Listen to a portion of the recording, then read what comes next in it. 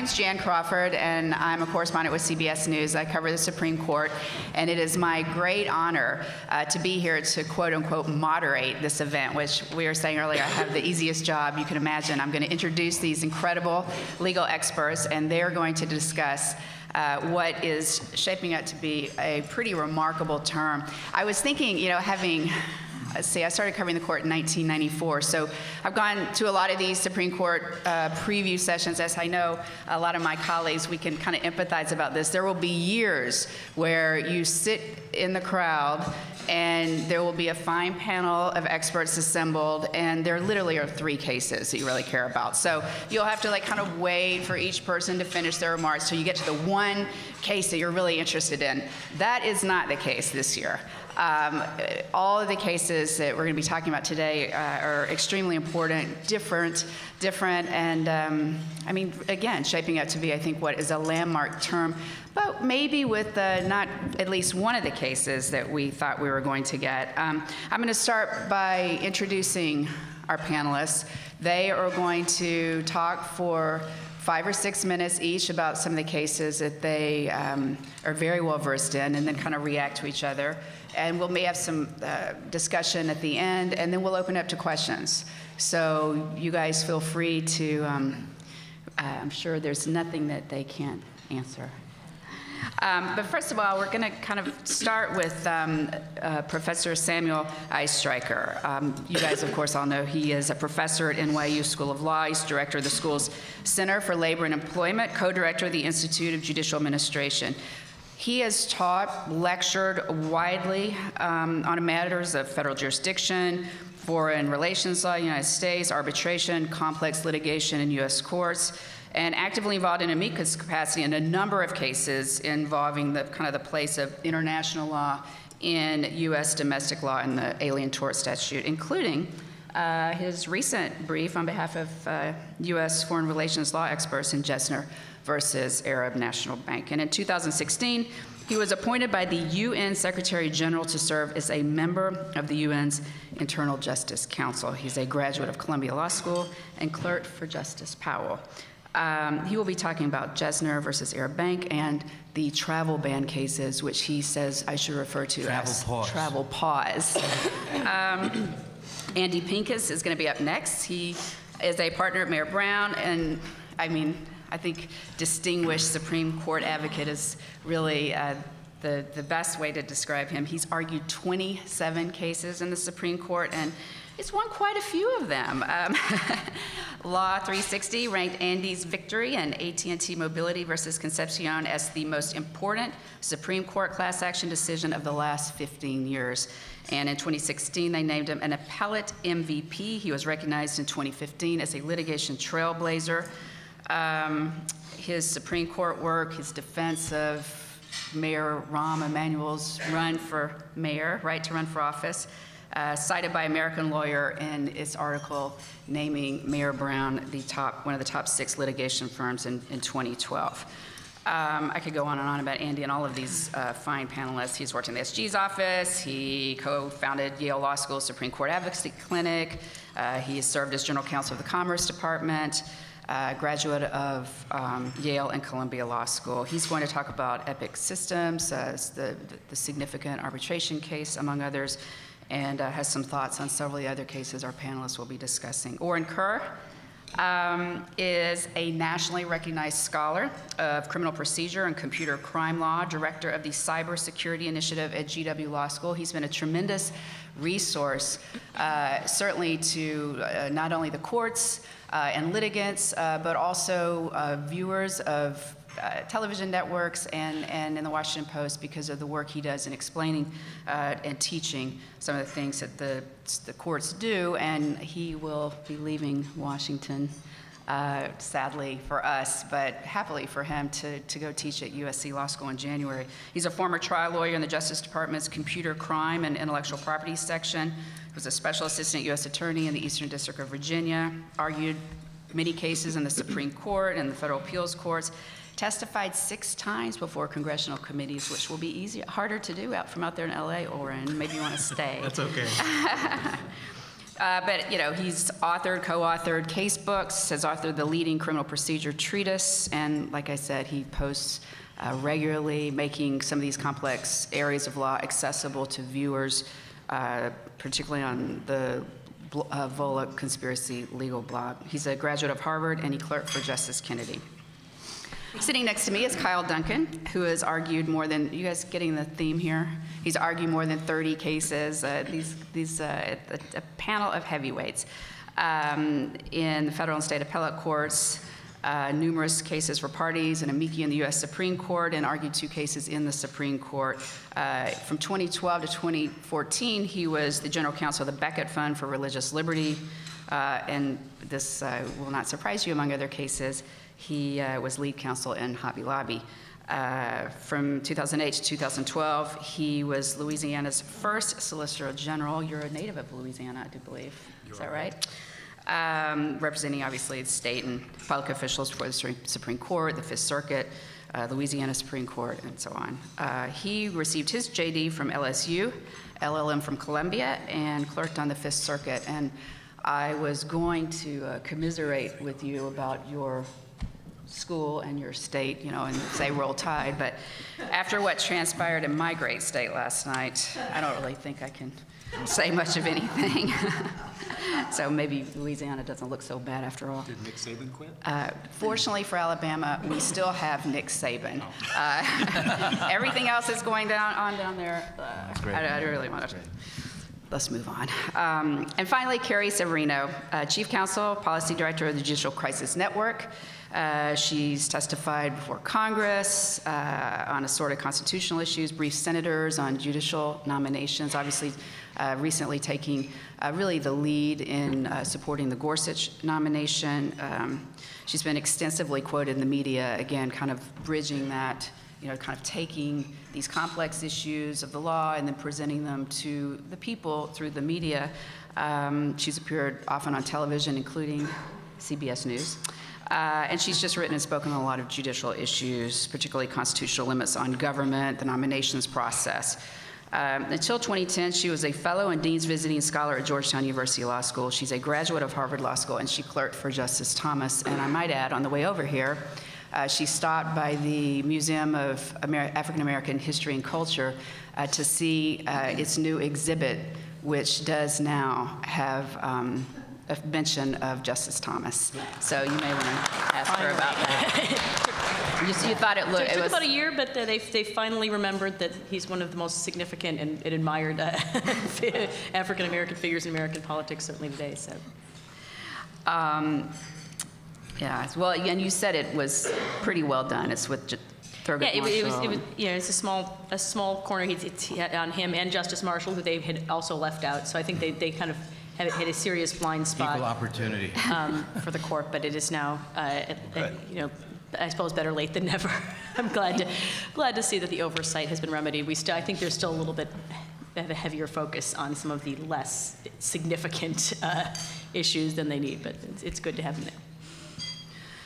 All right, so as you can see, this is like the best possible group to talk about this, what's looking like a really interesting term after a real snoozer last year. So I thought, let's start with you, Professor Estreicher. We're going to talk about Jesner versus Arab Bank and the travel pause cases. Right. Jesner involves the Alien Tort Statute, which was enacted in 1789. And until the Second Circuit's decision in Phil Artiga, this statute was cited only twice in all U.S. courts. And Henry Friendly called it the Lohengrin of U.S. law. The statute is very broadly worded. It was a section of the Judiciary Act of 1789. It simply says that it's federal jurisdiction over actions involving torts committed in violation of the law of nations or of treaties. There's been virtually no litigation on the treaty clause. But under the law of nations, since the Phil Artiga decision, there has been. The Supreme Court had its first crack at this case in a case called Sosa, at the statute, a case called Sosa versus Alvarez-Macon, where the U.S. government argued that the Alien Tort Statute is only jurisdictional. The court rejected that argument. It said that there is a cause of action there Actually, the Sosa decision is almost entirely dicta, but dicta is data when we deal with the Supreme Court. I call it dicta because the Supreme Court actually rejected the plaintiff's claim in that case, but Justice Souter wrote a very elaborate opinion on the notion that modern international law violations can be reached by this statute. These actions have to involve international norms that are universally accepted as binding rules and that are sufficiently clearly and definitely stated so they could be the basis of a federal cause of action. The decision had lots of possible exceptions and open issues, such as whether the exhaustion would be required, and one of the open issues was who are the parties that can be sued under the Alien Tort Statute. In the Second Circuit, the Second Circuit took the position early on that corporations cannot be sued under the Alien Tort Statute because there is no clear, universally accepted, definite rule saying that corporations are liable for violations of customary international law. And that is true to this day. Even in situations like Nuremberg and with respect to the creation of the International Criminal Court, corporations were not included as defendants. There isn't, in fact, an international consensus on when corporations can be sued for violations of criminal law or international law as a matter of the customary law of nations. That was the position the Second Circuit took. This caused a great deal of alarm in plaintiff circles because the only defendants that are sued under the Alien Tort Statutes are corporations. And they're sued on a variety of different theories of accessorial liability, aiding and abetting liability. So a case from the Second Circuit called Kiobel versus Royal Dutch went to the Supreme Court. In Kiobel 1, the case was granted by the Supreme Court. The certiorari petition was granted on the theory we're going to decide corporate liability. There wasn't full briefing and an argument. And then the justices decided we're going to set this case for re-argument. And so there was Kiobel 2. Kiobel 2 was ultimately decided by the court. It went against the plaintiffs. The theory that the court advanced was the statute has to be read against, the Alien Tort Statute has to be read against the presumption against the extraterritorial application. And given the fact that nothing in that case involved the United States or any U.S. events, or any U.S. parties, the court said that the complaint had to be dismissed on the grounds that it was impermissibly extraterritorial. The court left open some language which is going to require litigation. The claim has to touch and concern U.S. interests, is what the court said. And there was an elaborate concurrence by Justice Breyer on the notion that what his view of touch and concern was. So that was Kiobel 2. The Second Circuit had a third case now involving Gessner versus Arab Bank. This is a case, again, where all of the events occur essentially outside of the United States. It involves the biggest bank in the Middle East. It's headquartered in Jordan, and the claim is that the bank has facilitated payments to terrorist organizations. The bank denies this. The United States has certified that the bank's procedures are up to snuff with respect to the anti-terrorist measures that the Treasury Department and the State Department have mandated. The only connection with the United States is that this bank, on some transactions where the parties want dollar-denominated currencies, they have a correspondent bank, small correspondent bank in Manhattan. And that's the only connection with the United States. The case is now it was in the Second Circuit, and the Second Circuit said corporations are not liable. That's our position that we announced in Kiobel 1, and Rosemary Pooler wrote an opinion for the Second Circuit that, as much as she could, criticized Kiobel 1, but said that's the law of the circuit, and the case was granted by the Supreme Court. So the issue of corporate liability is back to the Supreme Court. There is a problem with the case because all of the events occurred outside the United States. It's a problematic case under Kiobel 2. That should have been the ground that was adopted by the Second Circuit. It's not the basis of the petition that's filed, although it is strongly urged by the respondents, by the defendants, that the case should be dismissed under Kiobel 2.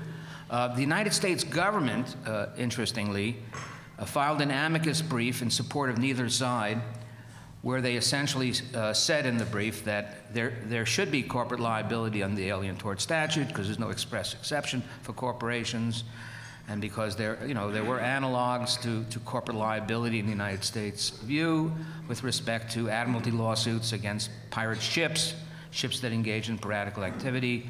That is sufficient evidence of congressional intention in 1789.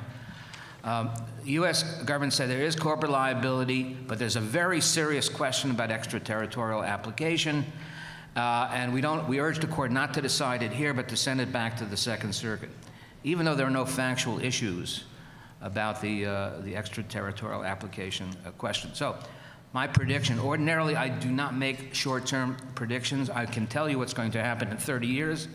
And we'll stand by it. But wait, does that mean, so we'll be okay? You'll be okay. I think it is likely that the court is going to decide the case on the Kiobel 2 grounds of the extraterritorial application. On the other hand, so I'm not going to give you a 50-50 kind of thing, that is the strong basis for deciding it. We urge in our brief another basis, and that is the Alien Tort Statute does not apply where no duty of the United States is alleged to have been breached to a foreign nation. And indeed, the whole theory of the plaintiffs in their complaint is that the Arab National Bank is breaching U.S. regulations, not that the U.S. is doing anything wrong. We think that was the purpose behind 1789 statute, and that should be a ground. Now, the court seems to want to decide corporate liability because, I was there for the argument in Kiobel 1, and there was a degree of discomfort. On the other hand, this is, in fact, the big issue under the Alien Tort Statute. So my prediction is, notwithstanding the U.S. government's recommendation, in all likelihood, even though the court might want to decide corporate liability, this is a lousy vehicle for deciding it because of the very strong extraterritorial application problem with the case. Should I go on to the other case? Travel pause. Travel pause. Now, this is a case that's very much a moving target because, as you know, there were deadlines, expiration dates set in the initial executive orders by the Trump administration, and now the Trump administration has come out with a new, it's called a proclamation, by the way, not an executive order, but to my reading, it seems to solve a lot of the problems that the lower courts had. Not all the problems, but a lot of the problems that the lower courts had with the previous executive orders. There's no question the first executive order was a very slapdash job. When I teach an NYU class, I say it must have been an uptown job. Even though I went to Columbia Law School, I try to generate some NYU patriotism. But a very, very sloppy job in every respect. This new proclamation exhibits a great deal of interagency review, and it seems to do a very good job. It makes the findings that some of the lower courts insisted were missing, and it changes the number of countries that are involved. So I just did a little checklist on this. Chad has been added as a nation that has inadequate procedures for information sharing and identity verification. Venezuela has been added. I don't know if we have a lot of visitors from Venezuela. I suspect we will, given the turmoil in Venezuela. Venezuela has been added to the list. And not surprisingly, North Korea has been added to the list. All the other countries were on the previous list. Two countries that are off the list are Yemen and Sudan. I don't know why entirely. I think there was a lot of uproar about having Yemen on the list. This order purports to be based on this interagency review of the procedures of over 200 countries, their procedures for information sharing and for verification of identity problems. It's what the Trump administration should have done initially before they let out the order. So I think it strikes me as a reasonable attempt to deal with the problem. A bunch of exceptions to it. So happily, permanent resident aliens are excluded from the travel pause, and if you're here for diplomatic reasons, you're excluded. These were exclusions that were not present in the first executive order. So I think a lot of the problems have been solved. Not all of them, because we know there is the theme of the lower court opinions and the briefing was that the president is impeached, not being able to use, I shouldn't use the word impeached, barred. The president is barred from exercising his plain statutory authority under the immigration laws to deal with this, with visa issues, because he said incautious things on the campaign, or at least statements that are capable of being viewed, reasonably viewed, as exhibiting a bias against Muslims. Maybe that's why we have some non-Muslim countries on the list here. That's something that's being said in the media. This is a very odd notion that you can be impeached for your campaign statements, even though, in this case, we're engaging in interagency review. And does that mean that the president, there are real practical problems. Is the president barred for both terms from making immigration decisions? Does the president's comments also bar the people he's consulted, like the Attorney General, the Secretary of State, Secretary of the Department of Domestic Security? What's the name of that agency again? DHS, the Department of Homeland Security. I resist the word Homeland. The Department of Homeland Security. It just can't be the case that we have this sort of rule. And of course, the Supreme Court precedent in this area is Kleindienst versus Mandel, where the court said you essentially have to take the government's word. If the document, if the agency action, if the presidential action is objectively neutral on its face, you've got to take the government's word. You can't impeach for motive. Now, but Professor, yeah. let me ask this, just kind of the bottom line. You can call me Sam, by the way. Sam, okay. It seems that, I mean, the court has taken this case off the calendar while it considers whether or not it's moot. It seems to me that you're suggesting, the bottom line is that whatever is going to happen, that case is going to come off the calendar, probably will be moot, and we'll then have new litigation over over this new travel pause that sounds to me like you're saying should withstand muster, unless... In the long run, it will. It may take... We're going to have this litigation. I think Andy and I have predicted it's going to bedevil the Trump administration, in part because we're all under a kind of Trump disease, whatever our politics. But this is actually bad for the sound administration of laws to have this kind of impeachment for bad motive when you're dealing with governmental action. So we're going to have the litigation. But I think the Ninth and Fourth Circuits will be a little more, they'll be deterred. It'll be harder for them to do it with respect to this order. But, you know, I guess under the rules of the circuits, once they file the complaint, there'll be filings before the same panel. It'll be so we may end up with the same panel decisions. I'm hoping to see more of a girding of the loins and some courage from the other members of those circuits. It's a very serious problem. This happened during the Obama administration, and maybe our voices should have been louder to have a single district judge issue a ruling for the entire nation. It's inconsistent with what the Supreme Court has held about offensive non-mutual estoppel not being available against the government, letting the government relitigate issues because that's necessary for sound administration of the laws. It's a problem. So I'm hoping that the Fourth and Ninth Circuits see some problem with continuing the path, but I don't think I think they will find some way to come back and it may have to shed some aspects of their rulings. So we did some research this morning on a case called Munsingware. When a case is dismissed as moot, there's no automatic vacator of the ruling, but the court on motion or on its own suggestion will vacate the ruling. So the government, I think, will be happy with that outcome.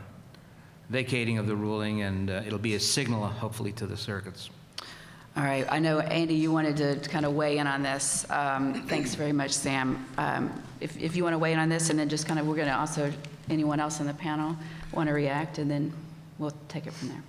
Sure. I think there certainly will be more litigation.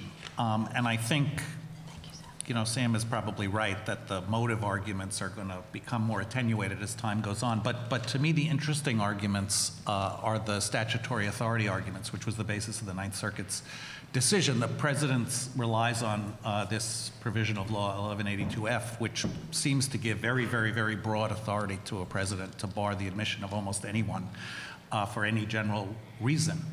And one question that the Ninth Circuit grappled with is, could that really be so open-ended? Wouldn't there be a delegation problem if the authority was really open-ended? Is there some judicial review? If so, what are the limits? And some people have said, for example, that one of the limits, if you look back at how this authority has been used in the past, was time-limited. This is the first time that the authority will be used to permanently, at least with no time limitation, impose restrictions that are different from those that were enacted by Congress.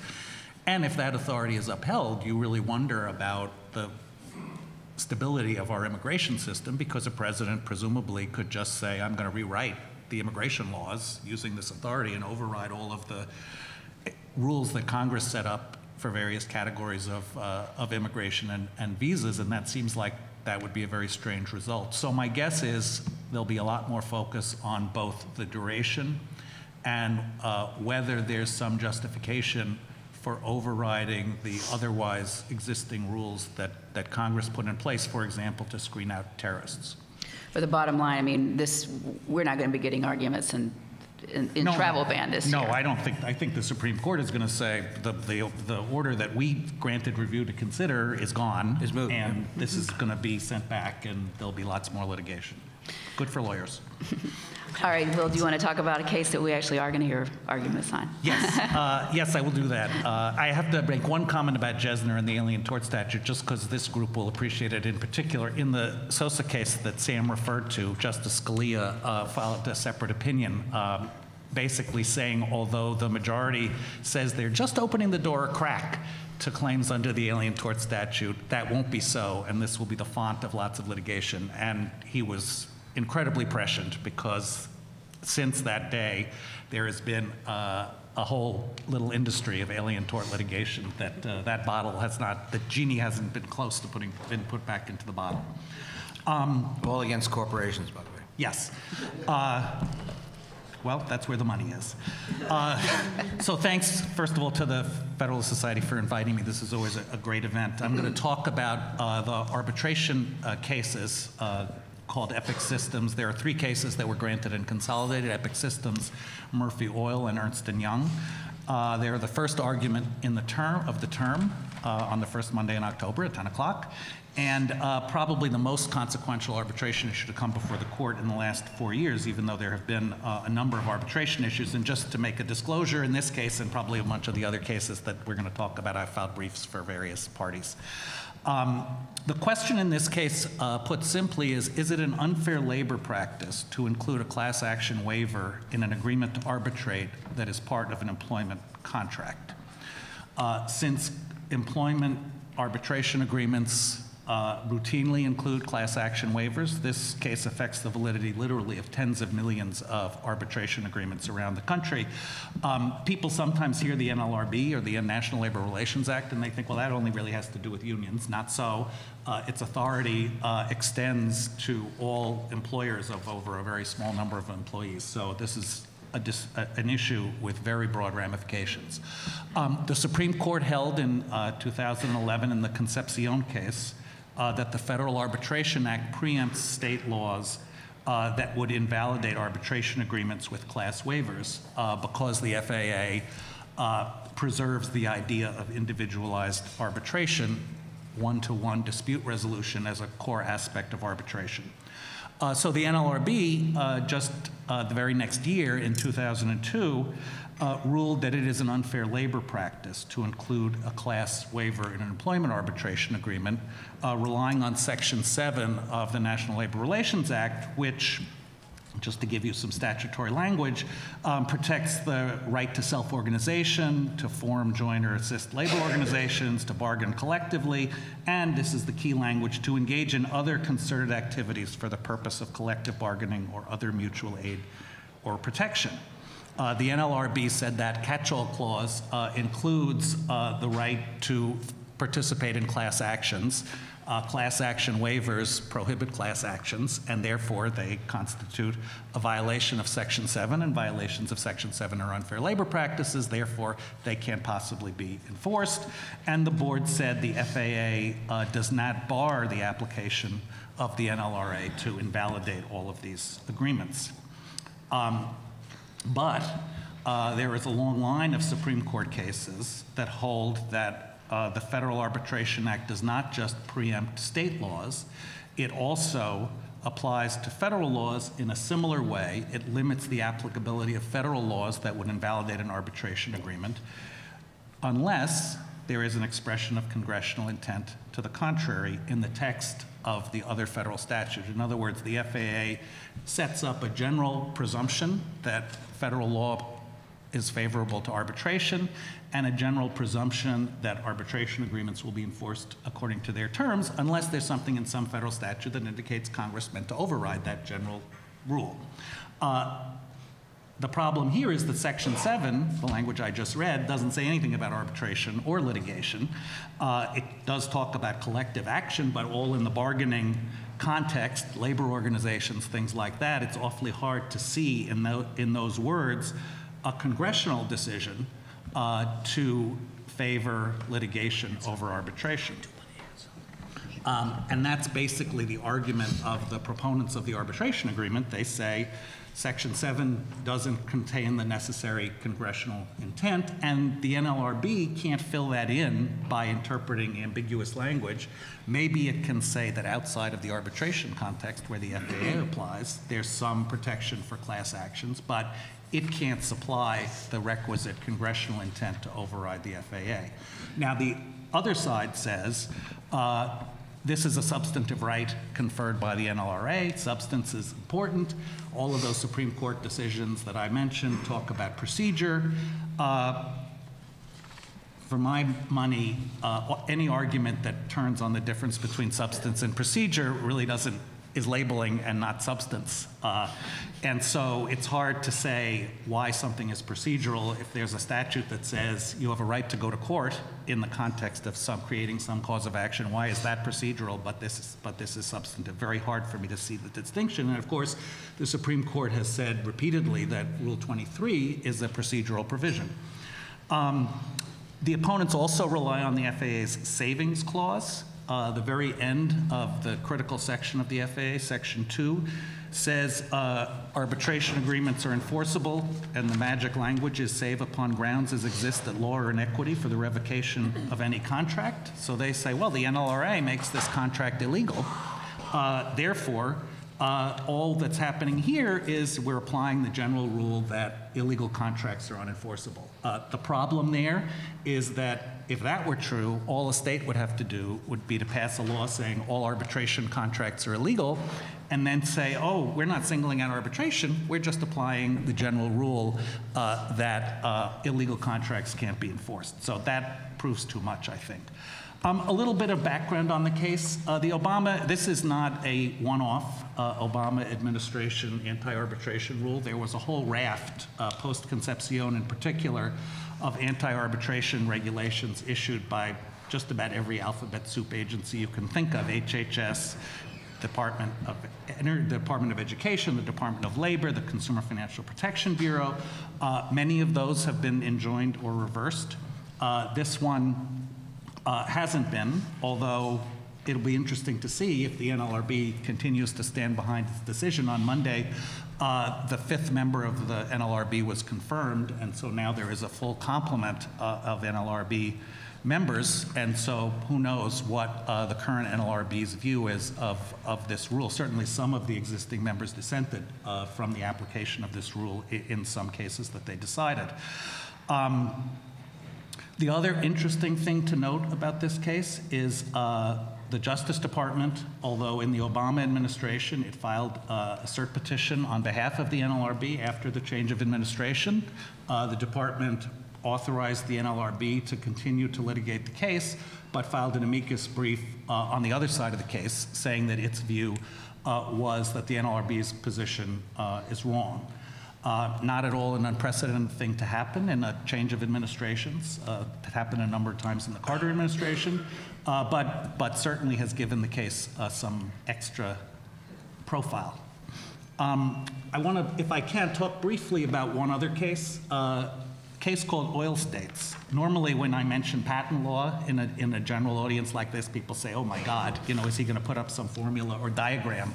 And my rule about litigating patent cases is don't ever handle a case that has a formula or a diagram, because that's too scary. Stick to the law. But Oil States arises in the patent context, but it's a quite important separation of powers case. And I think, as we'll talk about later, this term, one of the themes, may well end up being a very significant series of rulings on separation of powers issues, depending on what happens with some cases that are in the pipeline. So, as everyone knows, patents are granted by the Patent and Trademark Office. Recognizing that errors can occur, particularly because the granting of patents is not an adversarial process. Patent examiners may not uncover all of the relevant information. Congress created a procedure for third parties to petition the PTO for correction of erroneously issued patents. That procedure sort of was first created, the first version was created in the 1980s. It's been revised a couple of times, most recently in 2011. And those decisions of the PTO, of course, are reviewable in the Federal Circuit. That process is being challenged on two constitutional grounds. First of all, as a violation of Article 3, that it's an intrusion on the judicial power to allow adjudication of these questions by an Article 1 tribunal, because these are private property rights. Justice Thomas wrote a dissent in a case called B&B Hardware in the trademark context, in which he adverted to this being a potential problem. He didn't come down one way or the other, but flagged it as a question in the trademark context, not in this patent context. And the second constitutional allegation is that this is a violation of the Seventh Amendment, that the patent owner has a right to a jury determination of the issues relevant to the validity of the patent. The argument on one side is this is a property right, and property rights should be protected by these two constitutional provisions. The argument on the other side basically has been this is a right created by the government. It doesn't exist apart from the grant by the Patent and Trademark Office, and therefore the PTO reconsidering its own decision doesn't breach any constitutional constraint. Interestingly, there's some Seventh Amendment history in England of the courts of chancery invalidating patents challenged by third parties. So history is always critical in the Seventh Amendment context. And I think there'll be a lot of debate about public versus private rights. Again, I think this is a little bit of a labeling fight. The court has said public rights can be adjudicated by non-Article 3 tribunals. I think some patent owners are worried that if patents are put into the public right category, that may call into question takings and other kinds of protection. I don't think that's necessarily true, but I think that's part of the argumentation that you'll hear. In the big picture, big consequences for the patent system, depending on how this comes out. There's been a lot of concern about overbroad patents strangling competition. Obviously, if there's a patent and you have a new invention, that patent could be blocking your new invention from getting to market. And so if that patent is overbroad and was unlawfully granted, you'd like to have it taken out of the way. Otherwise, you're going to have to pay that patent owner some kind of a toll in order to get your invention to market. So big competition questions in the patent system, and more broadly for administrative adjudication as a whole, if this government-created interest can only be looked at and perhaps revised by an Article 3 tribunal. What does that mean for other government-granted interests? We can all think of licenses, benefits, payments, all kinds of things. Do those things all have to be put into the Article 3 court system? Thanks a lot. I know Sam wanted to follow up, but can we just hold that till the end? Because we still have wedding cakes, cell phones, political redistricting, online, so and campaign, so gambling, let's remember, we'll come back to that at the end, but I'm going to go to Orin now, who's going to talk about Carpenter. Great. Thank you, Jan, and thank you to the Federalist Society for the invitation. Carpenter versus United States is probably the biggest Fourth Amendment case that the court has had in at least 5 or 6 years, maybe longer. It is bringing together a bunch of important questions about how the Fourth Amendment applies to new technology, to the internet, to a world in which we're using new devices and the government's collecting new kinds of records. And the question is, what's the line between what is up to Congress and what is up to the courts? That is, what is something that we can have privacy legislation on, and what is something that the courts say this is covered by the Fourth Amendment, prohibition on unreasonable searches and seizures. The question in the case is about cell phones. In particular, whenever your cell phone is on, it's trying to communicate, and likely is communicating, with local cell towers, which it needs to deliver the call, or text messages, or anything to or from your phone. Your phones don't work by magic. They work by connecting to local towers that the cell phone companies own, and then they route your communications for you. It turns out that the cell phone providers keep records about which cell towers were connected to which phone accounts historically. So your phone company has a record of which towers you used to connect when your phone was on, or when calls came in, and when you sent calls. And those records can be very useful in government investigations to get a basic idea of where somebody was located. They're not particularly precise records. Usually they vary, but usually we're thinking sort of whether somebody's in a particular neighborhood, not whether they're on a particular block or in a building or in a room. So the information of knowing where a phone was in what neighborhood is not hugely important on its own, but can often be very useful when combined with other information to figure out, for example, a group of people went from one area to one area. In the Carpenter case, it was used by the government to show that Carpenter and his co-conspirators were in the area of a string of robberies. Each robbery would occur, and what do you know, all the phones used by the conspirators were always in that area, helped to show that Carpenter and his co-conspirators were the ones behind the robbery. The government collected records about the location of Carpenter's phone from 2 cell providers covering more than 100 days of coverage, so a lot of records obtained. And it did so under a federal statute called the Stored Communications Act. In particular, a provision enacted in 1994 which says that for the government to collect non-content records about an account, whether it's an internet account or a telephone account, the government needs a court order from a judge, and it needs to show specific and articulable facts that the information to be obtained is material to an ongoing investigation. This is, for those of you that follow Fourth Amendment law, the Terry versus Ohio standard of what the government needs to do to stop somebody and temporarily detain them.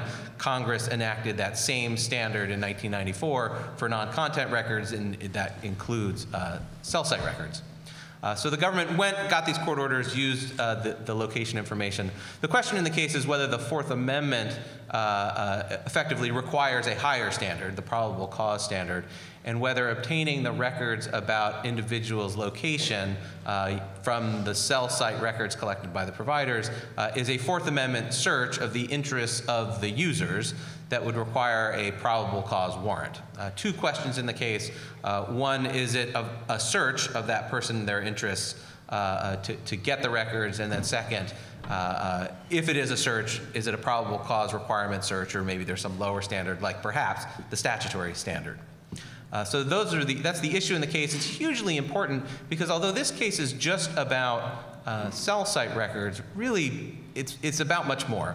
This is the first case that has touched on Fourth Amendment rights, what is a search in the context of new technologies in several years, and really the one that is getting to the fundamental basis of what is constitutional and what is not covered by the Constitution in the surveillance laws. The traditional rule that the Supreme Court has supplied is that the government does not conduct a Fourth Amendment search when it is obtaining records from a third-party business. So you can sort of imagine the world from the investigator standpoint. There are some investigative techniques that aren't covered by the Fourth Amendment, other techniques that are covered by the Fourth Amendment. It doesn't conduct a search to use an undercover. Government does conduct a search to wiretap a phone line. Government doesn't conduct a search if it collects bank records from somebody, but does conduct a search if the government breaks into somebody's home. And so the world of criminal investigations is divided between things that are searches and things that are not searches, and that line is really what's at issue in the Carpenter case, not just for cell site records, but for internet records, for bank records, for credit card records, for telephone records of who called what at what time. This is really going to be about where do we draw the line between what is constitutionalized and what is not for broader surveillance powers, broader than cell site records. So it's a hugely important case. The government, in its brief, which was filed just 2 days ago on Monday, relies on the court's precedents effectively established that third-party business records are not, can be collected without a search occurring. They're the third party, somebody who's communicated with a third party, given their bank records to the bank, or called the phone company effectively to deliver their phone calls. The companies there have collected these third-party business records. It's not a search for the government to go to that effectively sort of eyewitness to the conduct and say, give us your records about what you saw. And so Smith versus Maryland and United States versus Miller cases from the 1970s, which are probably the best known example of these cases, would say that it's not a search for the government to collect the cell site records, and that was the reasoning of the Sixth Circuit and other courts of appeals below. On the other hand, Carpenter says we're in a new technological world here. We can't follow necessarily the old rule that was used in a different technological era. And Carpenter relies a lot on the concurring opinions in United States versus Jones. Jones was a case from a few years ago involving installation of a GPS device, a tracking device on a car, collected information about the whereabouts of the car, very precise information over a long period of time. I think it was 28 days. And the majority, in an opinion by Justice Scalia, says a search occurred when the government installed the device, but the concurring opinions, collectively including 5 current justices on the court, said that there should be a different rule, that it was over time the collection of the records were so precise and they collected so much information about somebody that at some point that became a Fourth Amendment search. The reasoning of Justice Alito's concurring opinion being that short-term surveillance is different from long-term surveillance. Nobody would expect long-term surveillance to occur for the government to collect so much information, and therefore that begins to violate a reasonable expectation of privacy at some point. Carpenter says, well, this is just like Jones. This is a long-term collection of records. Government responds, this isn't like Jones at all because the records are so much less precise, and here we're dealing with third-party business records traditionally covered under the old rule that it's not a search. What I think makes this case fascinating beyond its importance for the internet and for the technological era, there's so many directions the court could go in and so little of what the justices have written themselves on these issues. So the court took this case without a split. There was no clear split from the courts of appeals suggesting they wanted to take a look at it, which of course that maybe suggests maybe they want to have a different rule because they didn't wait until there was disagreement. But I suspect, this is just my speculation, that they wanted to take a look at something which is hugely important to the structure of government investigations in a networked world, and on which none of them were on the court when the precedents that they're relying on had been decided. So we have cases from the 60s and 70s and early 80s. The current justices were not on the court at that time, and I think they want to take a look, and there are just a lot of different places they could go. Really tough to predict, I think, what the court might do. You can look at the concurring opinions from Jones, say maybe they'll go with that, but there are also reasons to think that that was kind of a one-off for that one kind of case and that this case is distinguishable. In particular, an interesting angle to watch, I think, is the role of legislation. So in the Jones concurring opinion, Justice Alito says, in the absence of legislation, it'd be great if we had legislation that covered the use of GPS devices. In the absence of legislation, we'll adopt this Fourth Amendment rule. And Justice Sotomayor, in her Jones concurring opinion, also suggests that in the absence of a coordinating branch doing anything, we need to cover this under the Fourth Amendment. Well, the cell site question is something that legislatures have been very active on. So Congress enacted the 1994 Terry versus Ohio standard that applies at the state and federal level. Congress has had a bunch of hearings, by my count 5 of them, on whether to raise the standard to probable cause over the years since then. Several states have enacted a warrant requirement for collection of cell site records that would only apply for state and local investigations. So we've got a lot of legislation, including quite recent legislation at the state level, and it'll be very important and interesting to watch whether the existence of legislation leads the justices to think about surveillance a little bit differently and makes it more kind of where does the court step in where the legislatures have acted versus the court sort of occupying the field. Traditionally in Fourth Amendment law, it's sort of the courts or nothing. If it's a question of whether the government needs a warrant to break into a house, that's going to be something that's a traditional Fourth Amendment function. And here we have the added angle of new technology and also legislation being active here, and the court's going to have to figure out what is up to the legislatures and what is up to the courts, again introducing or reintroducing this separation of powers theme to the current term. So I'll leave it at that.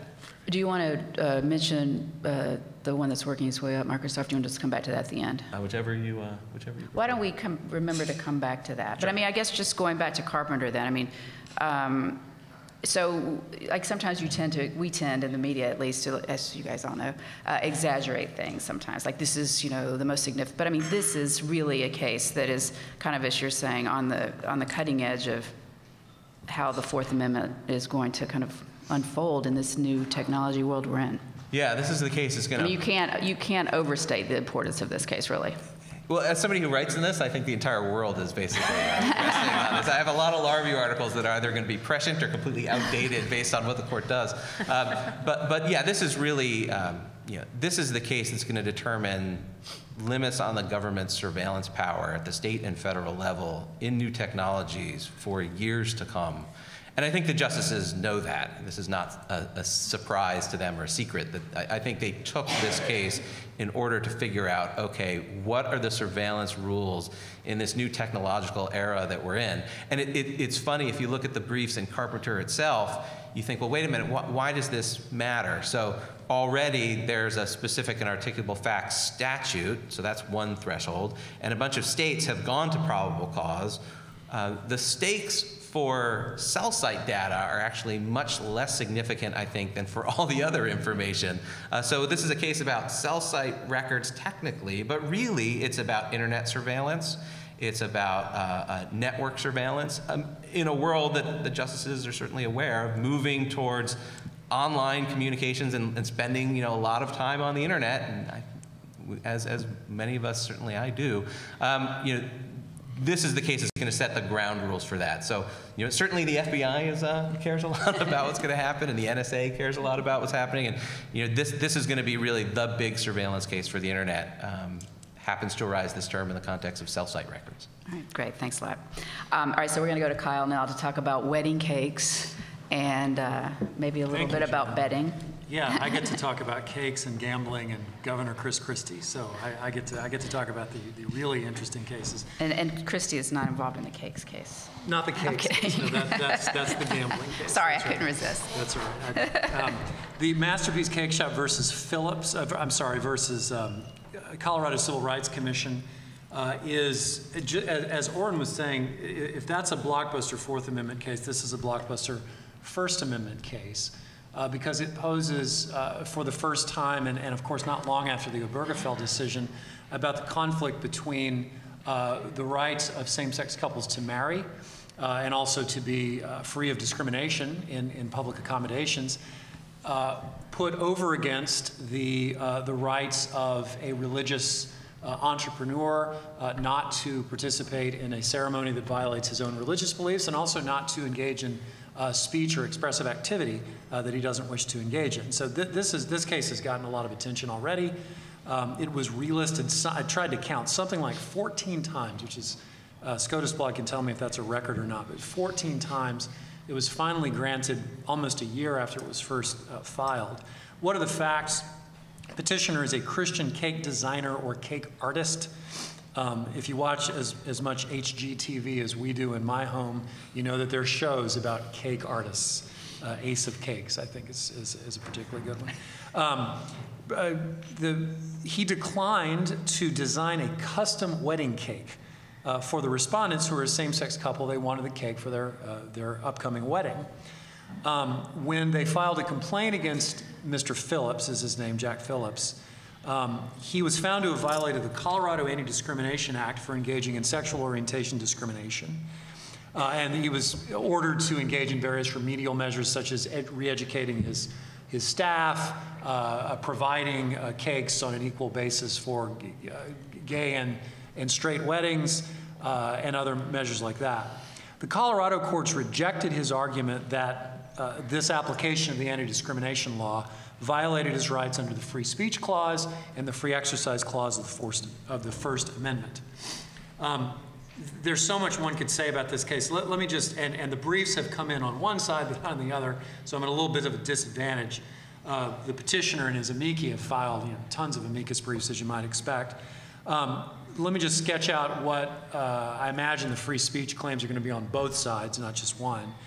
The free speech claim is going to come down to some very basic and interesting questions that free speech law doesn't quite totally settle, as you might expect, such as when a cake artist, or some sort of artist that's not a traditional artist that we think about, is he engaging in First Amendment protected expression by designing a wedding cake?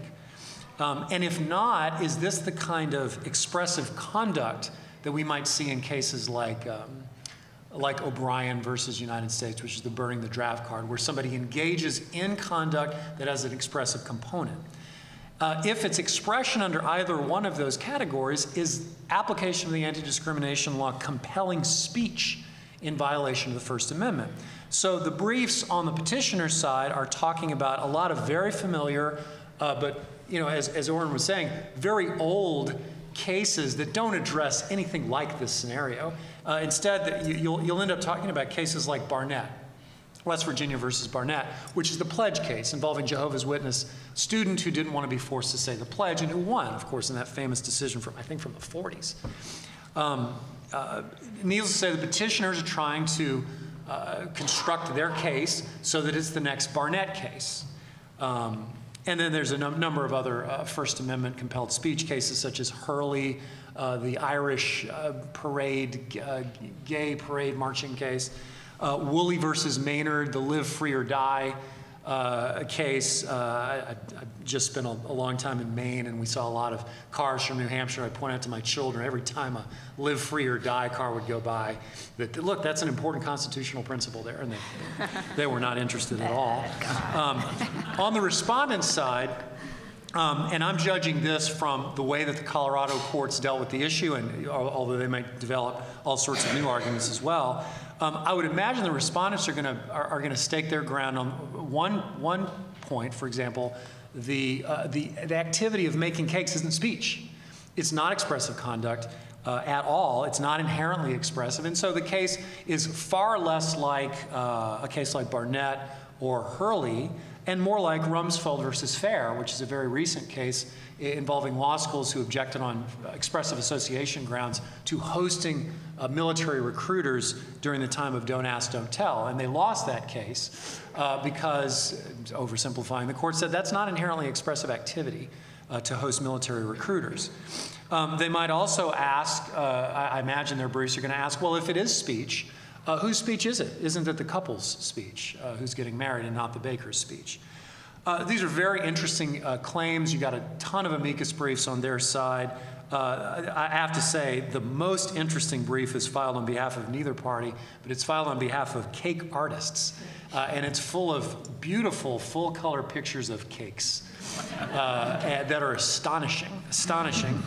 My favorite, and I hope this doesn't reveal too much about me, is a cake where a cowboy is riding on a pig.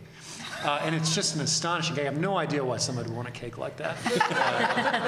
It's probably very private, but it's a very, very interesting cake. And I think the point of the brief, as it said, is not to support either party, but to show that there is, in fact, expressive activity in making cakes. Very quickly, there's also a free exercise claim, just to raise the stakes of this case even higher. The free exercise claim is that by compelling the petitioner to engage in what he considers a religious event, a wedding that goes against his beliefs, by compelling him to participate in a meaningful way in that, it's forcing him, it's violating his free exercise of religion, as opposed to abstain from doing that. And the technical legal issue under that claim is extraordinarily important. I don't know if the court will reach it or not, but it's how the Smith decision, the infamous Smith decision from 1990, applies. Smith says that a law that is neutral and of general applicability essentially can't burden free exercise rights. That's oversimplifying, but that's what Smith seemed to say. It's very controversial. Justice Scalia wrote the opinion. And so the question is the Colorado anti-discrimination law here a neutral law of general applicability? Or is it being applied by Colorado in a way that is not?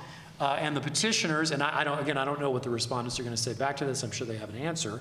But the petitioners are saying, look, there are cases from the Colorado Civil Rights Commission that have recently allowed cake artists to refuse to put anti-homosexual or anti-gay rights messages on cakes.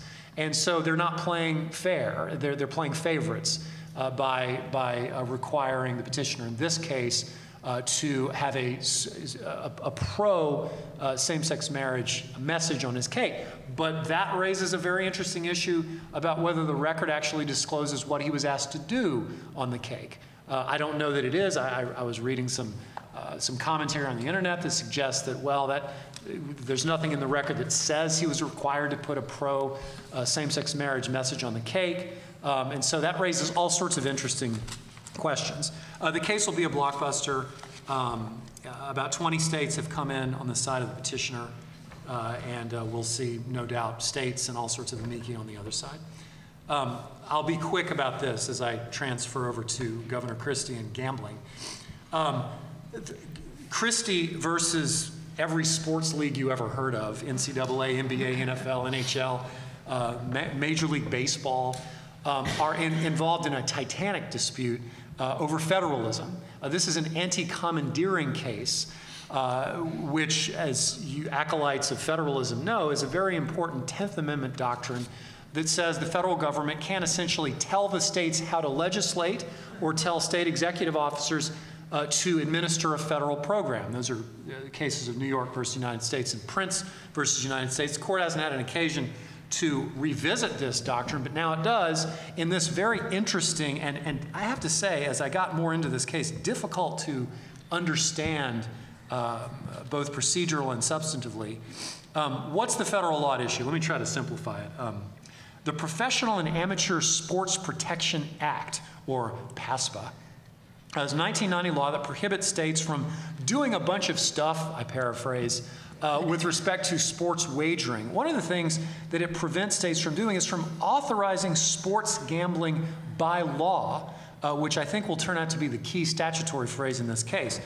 New Jersey initially had an exemption from PASPA if it wanted to regulate sports wagering in its state within a year of the passage of the law, but it didn't take advantage of it.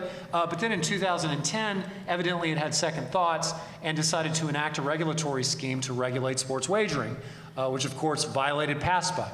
It was sued by all the sports leagues in a case called Christie 1, and it lost in the Third Circuit. And specifically, it lost on the issue, the argument that it was making that PASPA commandeers states. And when I first read that, I thought, well, how does PASPA commandeer states? It just says don't do that, right? That doesn't sound like commandeering. But as I got more into it, it got a little bit more complicated because the way that the Third Circuit seems to interpret PASPA is to say, if you repeal existing prohibitions on sports wagering, which of course don't apply just to the state but apply to private parties, then you've authorized sports wagering by law, by repealing your state law, which if that's true, if that's how PASPA works, and of course the sports leagues will say that it doesn't work that way, but if that's true, then the federal law is telling states to keep sports wagering prohibitions on the books if they have them, which does begin to sound a little bit like puppeteering the state legislative processes. Very, very interesting case. En banc Third Circuit said no commandeering. Really interesting opinion by Judge Rendell for the majority, 9 or 10 judges. really interesting opinion from Judge, I almost said, I'll get this wrong, Vanaski. I almost said Zabriskie, but that's different. Vanaski saying, no, this is commandeering. Very, very interesting. Big lawyers on both sides. Ted Olson arguing for New Jersey. Paul Clementa, I assume, will be arguing for the sports leagues. A huge federalism case. I must say just one point, and then I'll stop. The first time around, I thought this was fascinating. The first time around in the Third Circuit, the New Jersey lost and they sought cert. And the United States Solicitor General at the time, I think it was 2014, told the Supreme Court, well, look, there's nothing to worry about here because PASPA still allows New Jersey to repeal its sports wagering prohibitions in whole or in part. Nothing to worry about here. I'm paraphrasing, of course, but that's what they said. And then so it went back. New Jersey did that. From New Jersey's perspective, they were just doing what they were told they could do. And now, this time around, they find that repealing it means authorizing it by law. And so this is a big part of their argument. It will remain to be seen how the court deals with this. Very, very interesting and important case. 18 states and the governors of 3 other states have weighed in favor of New Jersey, also a bunch of associations like the National Governors Association and the National Conference of State Legislatures. Okay, sorry for the speed talking, but I wanted to get through all that. Thanks so much. And finally, we're going to go to Carrie Severino to talk about the redistricting case, and Gil. Right. And then after that, I think we'll open it up some questions from the audience. Great. So anyone who follows the Supreme Court redistricting cases knows that what we're going to see here is basically follows a very typical pattern, which is a case comes up with sort of a messy history of facts, trying to interpret an even messier set of principles that have been derived from the Constitution and elsewhere by judges, and then at the end of the day, they come up with a decision that changes or doesn't the actual contours of these districts and provides little to no guidance going forward for the future cases. So the backdrop that the case is coming from is, I guess, 2 major cases, neither of which had a clear majority. So this is what we're working with here. Davis versus Vandiver in 1986 and Veith versus Jubiler in 2004. And the big question is partisan gerrymandering something that the courts can even address? So it's something that I think a lot of us feel uncomfortable with. I think a lot of the justices aren't happy about and may even have questions of whether it should be inherently lawful at all. But it really, in many ways, that line of cases boils down to, is this something that courts can even look at?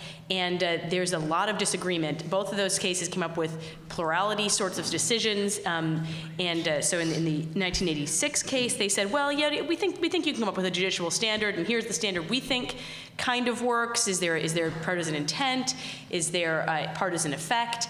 And then when the court reconsidered it in 2004, they said, look, we've been using this test for 18 years. It's proven to be virtually impossible to apply. So when they thought they were coming up with a discernible standard and then one that was manageable, it really wasn't. And there you had 4 justices who said, this is just a political question, doctor, and that saying this is something that the court can't even look into because there's nowhere we can get a standard to apply here. And then 4 justices who said, no, we can look at partisan gerrymandering claims. And then Justice Kennedy concurred in that case, basically saying, well, I'm not willing to say you can't prove a negative. I'm not willing to say there's no judicially discernible standard until you could prove that there is no standard, which is, of course, logically impossible. So I'll just say, and this is sort of fits with Justice Kennedy's general penchant toward not actually, not completely coming down with a clear answer in everything he can. So he basically said, I'm leaving the door open. In this one, this standard is not a use. There's no standard that they came up with in this case that satisfies me. But who knows? Eventually, someone might come up with a standard. So cue 13 more years of litigation trying to guess what what would Justice Kennedy do? What standard might be something that would appeal to him? And I suspect that that's going to be what we see in the case today. Now, it's significant that in that concurrence he did acknowledge that some levels of political gerrymandering actually is acceptable. That just the mere fact that you can point to, hey, politics were a factor in this, doesn't mean it's overturned, which is a good thing, because frankly that would probably mean that every single redistricting effort that has ever happened in this country would be unconstitutional, because I can't imagine that there's ever been a case where politics has been wholly absent, or maybe even predominantly absent. There's lots of evidence that political gerrymandering has been happening for the entire history of the nation. Even if it has been criticized for the entire history of the nation. So the specific facts of this case, this has to do with Wisconsin redistricting, basically their current redistricting has been challenged by a group of 11 different plaintiffs. There's not one from every single one of the 99 districts. That becomes a problem as well. And the court below, it was a three-judge court, as happens in these cases, overturned their current system and mandated that they redraw the lines. In the meantime, significantly, the court stayed that order. So when they accepted this case, they actually stayed simultaneously the order to redraw the district lines. The state was arguing we shouldn't need to do this. Why not just wait for the Supreme Court to tell us whether they're okay or not? It's going to be a huge amount of time, effort, state in attacks on state resources to do so. And that's very interesting. First of all, it's interesting because 4 justices did not want to stay that order. So I think it's safe to say that, and those are the typical 4 liberal justices, I think it's safe to say they likely lean toward the fact that there's a real potential for these districts to be overturned on the political gerrymandering basis. And then 5 justices obviously must have voted to stay, and that we know which 5 they were because they didn't dissent from the stay. So the other 5 justices, and of course said that this order of the lower court was going to be stayed. That suggests that they also may have a thumb on the scale in terms of thinking that there's a likelihood of success in the merits in this case. So the real questions being considered here are, first of all, a serious question of standing. As I mentioned, you have people from a subset of the districts. 1/9 of the districts are represented in the case, but they're challenging statewide the redistricting. And this does raise an issue of do they have standing to do so? Do they have a particularized injury as to something that happened in another state? There's, for example, one plaintiff was in a predominantly Democratic district that was won by the Democrats. So, where's the harm under both pre and post this new redistricting? And the appellants, in this case it's appellants, not petitioners, point out that this could be a problem because in racial redistricting cases, typically you have to be from the actual district you are challenging. You can't just challenge statewide. Racial redistricting, they said, would be a very perverse result if it's harder to get into court to challenge racial gerrymandering than it is to challenge partisan gerrymandering. In a world where we all, we have a specific constitutional amendment addressing the right to vote, and it's very clear that the Equal Protection Clause is supposed to address that as well.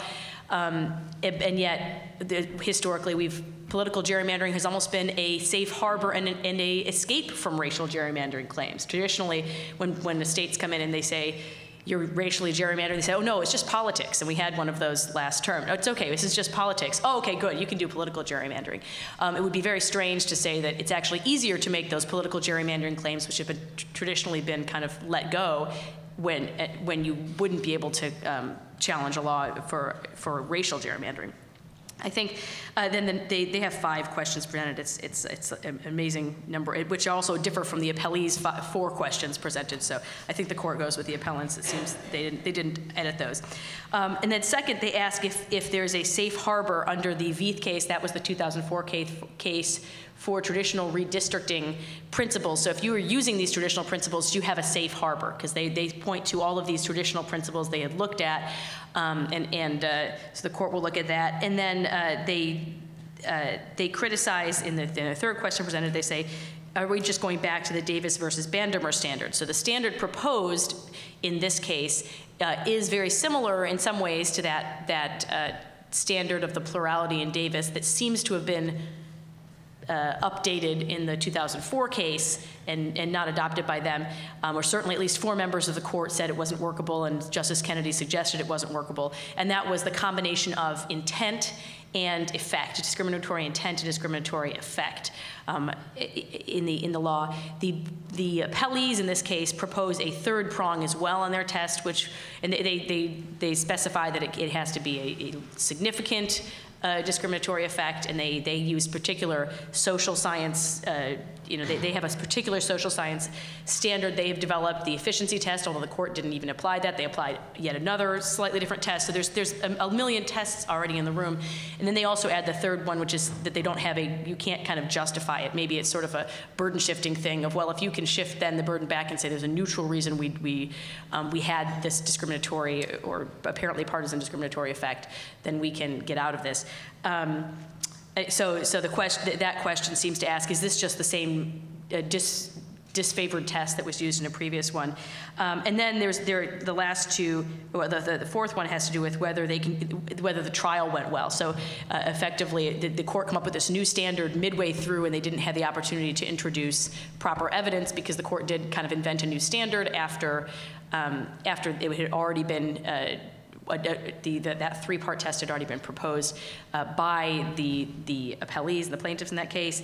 And then finally, whether these claims are even justiciable at all. So I think I think is going to be it's an uphill battle for the appellants, just insofar as Justice Kennedy has already asserted that you cannot prove a negative.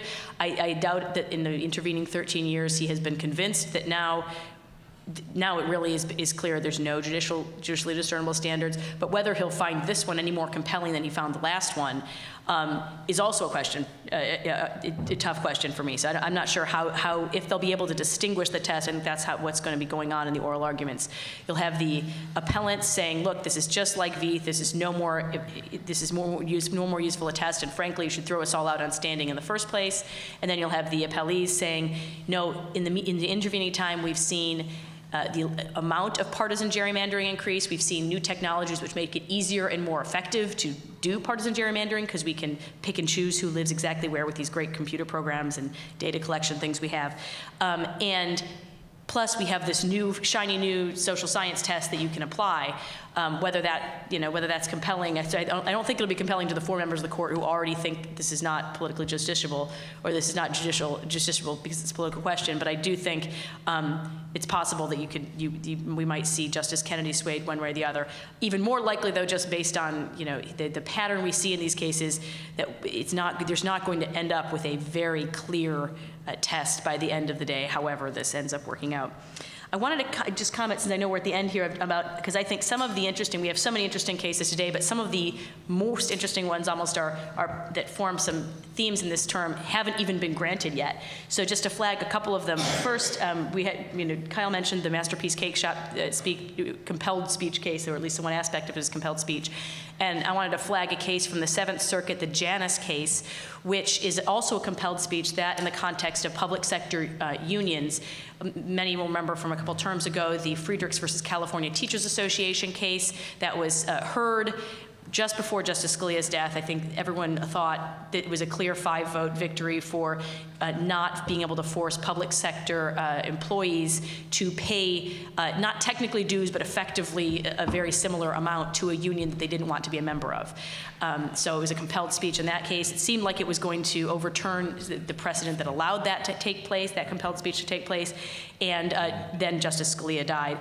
I think this could be the kind of reboot of that case, and if so, I would suspect that Justice Gorsuch would also be very critical of the Abood line of cases, which is what was at issue there, and that could also be a very interesting case. And then the second set is kind of fits along with the oil states case that Andrew's talking about. They have to do with these major structural constitutional issues. There's 2 cases coming out of the D.C. Circuit, the CFPB, one challenged the constitutionality of the CFPB, that the CFPB lost and then was reheard en banc, and then also one challenging the constitutionality of administrative law judges called Lucia. In that case, the petitioner or the plaintiff lost in the SEC one, but also I think, I can't remember if that one's gone on bank or is going on bank at the DC Circuit. And I think those are both very significant. They make similar types of arguments of here is in the case of the CFPB, here's an agency that is not constitutionally organized. You have someone who they have no check on the head of this agency, either from the Congress or from the president with removal powers, et cetera, and how can this exist in our constitutional system? And similarly, the challenge to the administrative law judges. And it kind of fits a little bit with what's going on in the oil states case, where you have really a parallel quasi-judicial system going on there.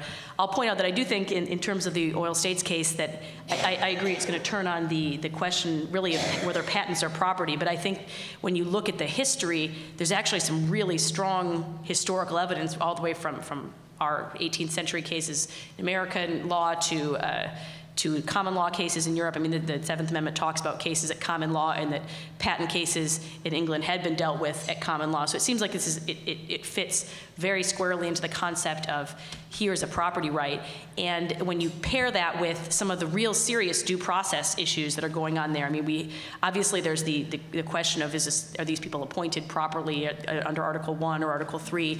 But I think when you look at the Patent Trial and Appeal Board and the due process questions they've had, whether it's stacking panels or just the standards of proof are very different than that you would have in an Article 3 court, et cetera. And they seem to, with a over 2/3, I think, patent invalidation rate, and they seem to have a sort of an agenda that doesn't seem terribly well masked, or maybe I'm not sure they're even intending to. I think they sort of view it as their agenda to try to get rid of as many patents as they can, and that's something the Chief Judge has embraced to a certain extent. I think that's exactly what our constitutional system was designed to protect against by having all these due process guarantees that we have. And so I think that'll be really interesting when if the court, if they think they ought to recognize that if this is actually a property right, to have a roving, it's been called a death squad for patents going out there without any due process protections is really very problematic constitutionally. And so all three of those cases will form an interesting way for the court to review what those constitutional structural protections are there to protect. So. Thanks so much, Carrie. And I just want to say thank you to all our panelists. I mean, I've got I very much appreciate the context and insight in what's going to be a really, I think, exciting term, and then obviously cases on the horizon as well. I thought we'd take a few questions briefly, if there's anything that you guys would like to kind of flag, or if our panelists would like to, well, people might want to come to the microphone, anything that you would like to weigh in on while we're waiting. Well, while we're waiting, I'll just say a word about Carpenter. I just want to echo what Orin said about how, in a way, the focus on the cell phone location data is really the least relevant kind of third-party information. If you think of your own information and the emails, documents, photographs you have stored in the cloud, right? Those are all in the hands of a third party. All of the information, if you've got a Fitbit, all the information that device collects is stored in some Fitbit computer somewhere. So multiply that by every kind of device that you use. There's a huge, huge amount of data that is now in the hands of third parties that just, let alone in the 1780s, even in the 1980s, didn't exist. And what the court decides about the parameters for government access to that is just going to be critical for privacy protection for the next number of years. Just a word about the arbitration cases. The Consumer Financial Protection Board also has a rule banning class action arbitration. The CFPB, of course, its constitutional status, as was pointed out, is up in the air because it's the single-member agency, not a multi-member agency. And it's not supervised by the president, and on top of that, it doesn't have to worry about congressional appropriations because it gets its money from the Federal Reserve. So it really is a power unto itself. That's another case. I think there's an overlap or connection between Chevron issues and the survival of these class action, no class action provisions. Because I think in both cases, certainly in the NLRA case, there is a question whether the board has this authority to begin to regulate non-union systems. It has the authority to protect people as they seek access to whatever fora are available out there if they involve workplace issues, but the board does not have the authority to regulate those fora. So it's not just an Federal Arbitration Act question, it's a statutory authority question, and it raises the issue of Chevron, especially in a context where the agency is reaching out beyond its usual sphere of responsibility. I want to, if no one has any questions for them at the mics, I want to kind of ask us to kind of go to about 10,000 feet and just look broadly at what we see as themes that might be emerging from this term, or, you know, if you want to talk about Justice Gorsuch, I mean, obviously it looks like he's developing some relatively predictable voting patterns, though justices certainly can change. But if you could just kind of step back and just give us some of your broader thoughts on whether a justice, a theme, potential retirements. You want to start with you? Kyle? Sure. One thing that occurred to me as I was listening to the comments was we've got a new administration, obviously. We've got a new Solicitor General. We've got a new Justice Department. We've got a new Attorney General. As SG was just confirmed. I'd be curious to see what effect on the court may happen from the change in position from one administration to the other on important legal issues. I forgot to mention that in the Masterpiece K case, the Justice Department has filed a brief on behalf of the petitioner in that case, and I don't know if formally that's a change of position. I just don't know, but it has raised eyebrows that the U.S. SG's office came in on the side of the petitioner. I may be mistaken, Andy, forgive me if I am. I thought you said that the DOJ might have changed position in some way in the arbration cases. In total, absolutely. Absolutely. Filed a petition for the Good, I just didn't want to overstate it. Good. Didn't. So totally. I mentioned that in the Christie case, the SG had seemed to take a position that was sort of pro-New Jersey being able to repeal its laws back in 2014. I don't know what their position is going to be in this new case. That's curious and interesting dynamic on the court to watch. All right, we have a question. Thank you. And Carrie, thanks for the plug for the Janus case. My colleague's litigating that. My question would be in regard to the new Solicitor General, as I'm sure that most of the people on the panel, maybe in this room, know, Noel Francisco litigated the Noel Canning case, which Judge Santel's decision in the D.C. Circuit was a model of originalist thinking. Does anyone foresee a greater focus on originalism from the SG's office now that he's in charge of that shop? Well, I certainly would view that as a wonderful step forward. I think there's a lot of cases that we've talked about already where that factor could play in, whether it's, you know, some of the original understanding of whether patents are property or what searches and seizures are and how we play that into today. I mean, there's all of these cases, I think, could benefit from some analysis on that front, what the original understanding of whether, you know, partisan gerrymandering is or isn't something the courts can even look at. I think that there's a lot of them that have that factor in them, so we certainly might. If you have a good original understanding argument, use it. That's my motto. You're not going to lose your votes. We were going to wrap up at 2. We got started just a few minutes late, so if it's okay with people in the audience, we could have another question and then maybe have our panelists just kind of say some concluding remarks. Supreme Court Yearbook. In one of these sessions, one other expert suggested that Justice Thomas's joining the court pushed Justice O'Connor toward the left.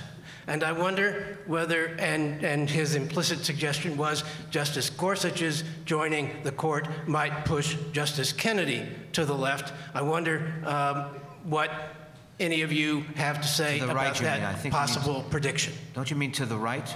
What do you mean to the? I think to the left. Yeah, to the left. No, he said Gorsuch, Justice, oh, I see. As a reaction to his former clerk. a backlash. Yeah. Gotcha.